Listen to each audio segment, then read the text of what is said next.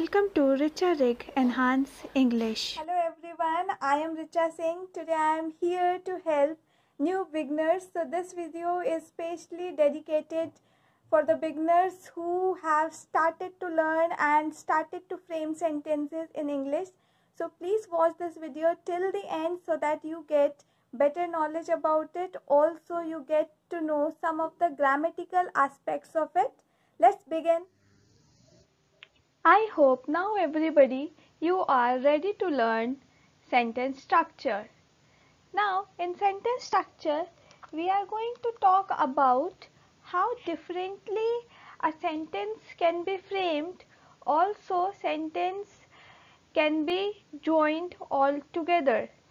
Let's see for that how and what we have in today's learning.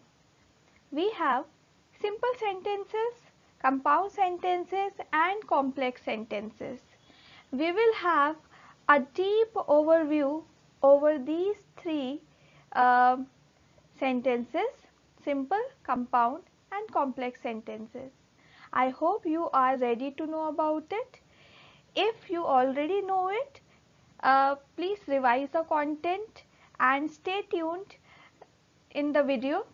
Keep watch it till the end. Let's begin the lesson. Let's talk about simple sentence. Now what simple sentence are? How we can determine a sentence whether it is a simple, compound or complex. So for that let's see what's here. A complete sentence, as you all know that a sentence consists a verb and a subject, also it should complete a thought. Similarly, here simple sentences have a subject and a verb. It has one independent clause. Also completes a thought is called a simple sentence. Let's get to know more about it in detail by some examples. First example is, he goes with his friend. Now here in this sentence, if you take a glance, and you can see that here in this sentence we have he. He is a subject of in this sentence and goes is a verb. Now if we simply say he goes, does it make a sense? But if we say he goes with his friend, so it makes a complete thought that he goes with his friend, not with teacher, not with parents, but with friends. So it is sharing a complete meaning or a complete thought. So here it is simple sentence. Now let's get to know more about it by looking at another example. He looks at the beautiful building. He is a subject, looks is a verb, and at the building, at the beautiful building. So now it is making a complete sentence that he looks. Where does he look? He looks at the beautiful building, right? And in this sentence we have one verb and a subject, and it also completes a thought. Let's see another example. They are in the park for enjoying. Now can you figure out which one is subject and which one is a verb? Absolutely correct. So there, they is a subject and enjoying is a verb. And in between whatever is written, like they are in the park, where they are enjoying in the park. So here it is again making a complete sentence. It has independent clause. We open the door. So although this sentence is quite short and quite small, still it is making a sense, and it also has a subject and a verb. Can you please quickly let me know which one is a subject or which one is a verb? Absolutely correct. So we is a subject and open is a verb. And what are they opening? What are we opening? So we are opening a door. So now it makes a sense and it shares a complete meaning of it. So I hope you all have understood simple sentences. Let's look another type of sentence structure, that is called a compound sentence. Do you have any idea about it? I hope you have heard compound interest in accountancy if you have studied. So in compound in compound interest gets compound, interest gets double, or maybe it increases at certain amounts. Similarly, in compound sentences also we double something or we triples also, and this we do with the help of some of the conjunctions which I am going to share. Now if you see on the screen, you are able to see that it has two or more independent clauses. So in simple sentence we had one independent clause. In compound sentence we mostly have two or more than two independent clauses, and these clauses we will join with the help of coordinating conjunctions. Now what conjunctions are? This I will share in another upcoming videos. Now right now just have a look of it, what conjunctions are. So I hope you have heard little bit about fanboys. Let's see what each letter of this fanboys means. So F stands for, A stands for and, N stands for nor, B stands for but, O stands for or, Y stands for yet, and so stands for, S stands for so. So I hope you have understood. So these are called coordinating conjunctions which helps in joining two sentences. Let's get to know more about it by looking at some examples. So Poonam opened the door and she went outside. That Poonam, in this sentence, Poonam opened the door is a separate one sentence. She went outside, it also shares a complete meaning. She went outside, it is also a separate sentence. But we have joined these two things with the help of conjunction, that is and. And now if you figure out, as in definition it was mentioned that it has two or more independent clauses, or two or more independent subject also we can say that we have in this sentence. So if you see here, so Poonam is a subject and open is a verb in this sentence. If we talk about another one, she is also a subject and went is also a verb. So here in this complete sentence we have two subjects and two verbs. It means two separate sentences we have joined with the help of and. So it is, I hope you have understood. Let's know it more if you are still confused about it. It was the sunny day, so I applied sunscreen. Now it was the sunny day is a separate sentence which is making a thought, and it also has a subject and a verb. I applied a sunscreen, it also has a separate subject and separate verb. So here I applied, I is a subject, applied is a verb, it is a subject, sunny is a verb, and we have joined this sentence with the help of so conjunction, so coordinating conjunction. So two separate sentences, two separate independent clauses were there, and we joined these two separate independent clauses all together with the help of so.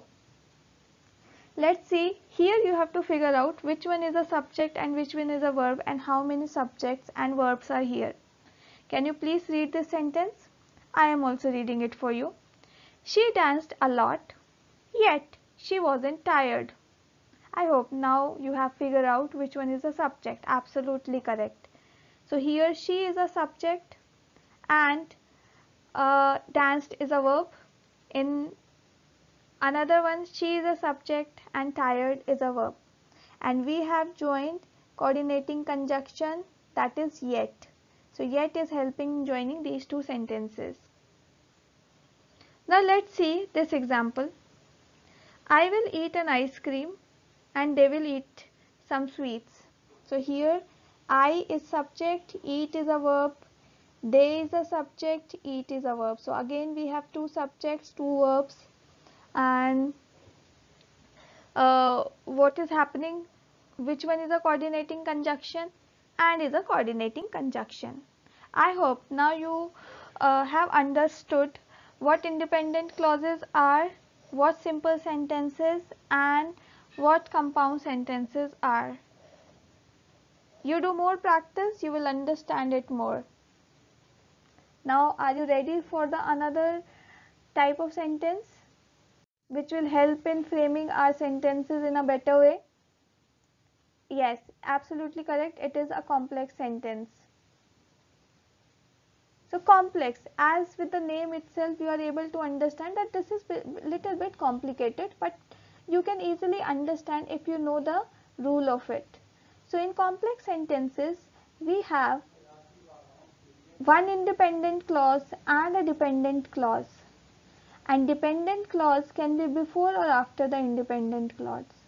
Now you must be thinking, what is independent clause and what is dependent clause? I guess till now you have understood the independent clause, which we have talked in simple sentence and compound sentence. Now let's see what are dependent clause. Suppose I am speaking a sentence, okay, and another part of the sentence is dependent on the previous sentence. So we are mostly, if you talk about children, children are mostly dependent on their family, their parents, right? Similarly, um, in sentences there are dependent clauses which are dependent on independent clause. So independent clause has a subject, verb, and it completes a meaning. Also dependent clause adds another meaning to it. Let's see and learn it with the help of example. Now, when he won the award, when he won the award, everyone cheered. So if we simply talk about when he won the award, so here when he won the award, in this sentence you are able to see that he is a subject, one is a verb, right? But if you talk about underlined words, that is second part of the sentence, everyone cheered. So in this, are you able to figure out that everyone cheered? Is it making a complete sense? Everyone cheered. Where? On what occasion? On whom? Right? So these questions are not clear over here. But if we see and read previous sentence, when he won the award, everyone cheered. So it means everyone cheered when somebody won the award. So that is why it is underlined part of the sentence is a dependent clause, because this is dependent on the previous part of this sentence. Now let's see another example of it. It will be more clear to you. Wow, I have saved. I can buy a bike. Wow, I have saved. So suppose if you are talking about wow, I have saved, but are there any questions coming in your brain if you are listening to the sentence, wow, I have saved? What have you saved? When have you saved? For which purpose have you saved? Right? So these questions are not clear if you talk about it. However, in this part we have a subject and a verb, but it is not sharing a complete thought. But if we add on another section in this sentence, that is, I can buy a bike. I have saved a bike, and now purpose is clear of saving. I have saved so that I can buy a bike. I can buy a bike. So first half is, I hope now you have understood that first half is a dependent clause which is dependent on the second half of the sentence. That is, independent clauses, I can buy a bike. Now let's see another sentence. I took my umbrella because it was raining. So if you are simply reading the sentence, I took an umbrella, so it makes a complete thought that okay, you have taken an umbrella, and it is sharing a complete thought. But if you talk about another set of the example, another part of the sentence, that is because it was raining, now it is making a complete sense, we are adding it. So if you simply share only it was raining, so what did you do? Why are you sharing this information? Right? So these things are not clear.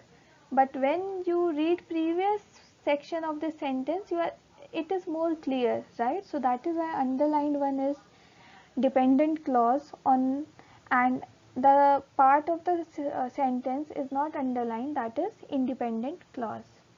Now last sentence is for you all, and you all have to figure out which one is independent and which one is independent. Because it was raining, I took my umbrella. So here, could you please figure out which one is independent and which one is dependent? Here, yes, absolutely, and you got an idea by underlining section also. Because it was raining. Because it was raining, so I took my umbrella. So first section of the sentence is dependent on the second section of the sentence, right? So that is why first section is dependent sentence and second sentence is independent clause. I hope now you have better clear understanding regarding it. If you have any confusion, you can read more about it. In description I will add on some of the links so that you get more understanding and more knowledge about it. So can we please quickly share what have you understood today? So first we talked about simple sentences, then compound sentences, and then complex sentences.